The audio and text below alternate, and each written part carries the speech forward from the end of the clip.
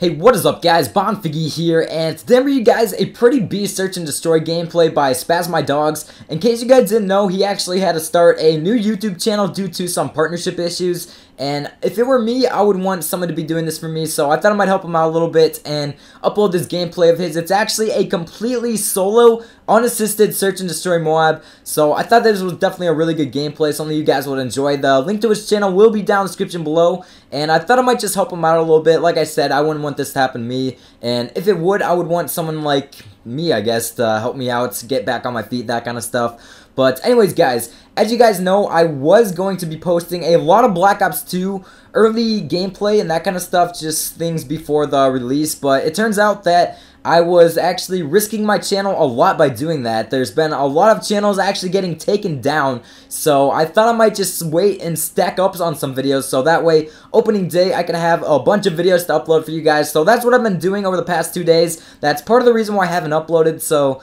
I just wanted to mention that real quick, but I thought I might talk about Black Ops 2 and give you guys some information. I actually asked for some questions to answer on Twitter about it, anything you guys wanted to know, so I'm going to be answering those. But first of all, guys, I want to know if any of you guys are going to be missing school tomorrow because of Black Ops 2. I have a lot of kids at my school that are actually doing that, and honestly, I think education comes first. I actually did come home early from school today, so I'm not one to talk. I came home early to play a little bit of Black Ops 2, but all I missed was study hall and lunch. But let me know if any of you guys are missing school for Black Ops 2 tomorrow. I'm interested to see that. And also, I'm going to be doing another video later today on some more information on Black Ops 2. So if you guys want to ask me any more questions that you want to know about the game, just make sure to leave them down in the comment section below, and I'll get to the best questions or things that I think should get some answers to. Alright, so guys, the first question that I want to answer is, what are the connections like? And this is one of the biggest factors when it comes down to Call of Duty.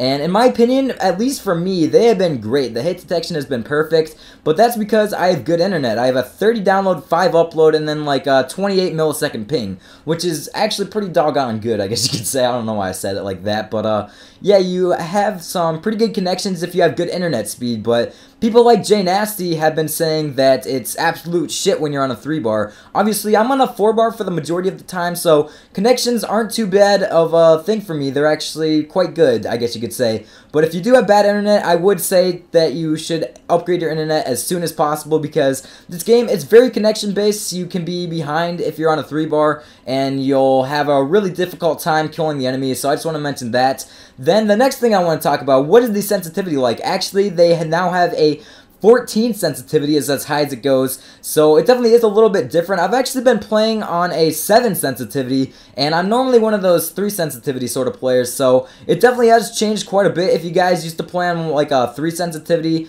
try upping it by at least 3 or 4 if you want it to feel like it did in Modern Warfare 3. That's just what I have to say about that. Then the next question is it hard to level up? And it's actually a little bit harder after you get into those higher levels, in my opinion, because it's just a little bit more of a push. It takes a lot longer, so that's one of the bad things. It's not like Modern Warfare 3 where, you know, there was 80 levels. They didn't take a buttload of time to level up once, but I can't tell you it is worth leveling it up. I'm not really sure if it's going to be worth prestiging or not. I'm not really sure what it does, to be perfectly honest with you guys.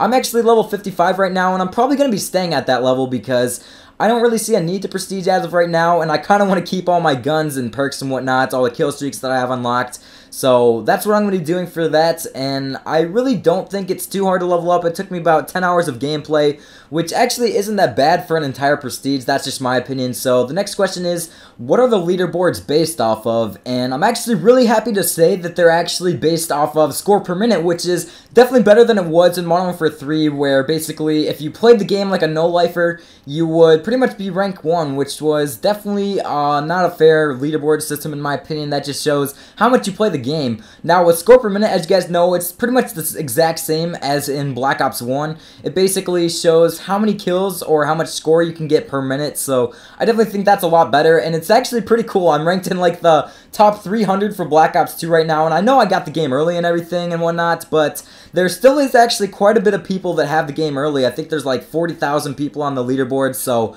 I beat out about 39,000 people, which is pretty cool in my opinion, even though the game still isn't out yet or anything like that. But the thing is, there's a lot more tryhards on right now, so I definitely think that is pretty impressive. Then the next question is, and this is probably going to be the last one for this video, is this game the revival of COD? A lot of people are saying that COD was dying out after Modern Warfare 3.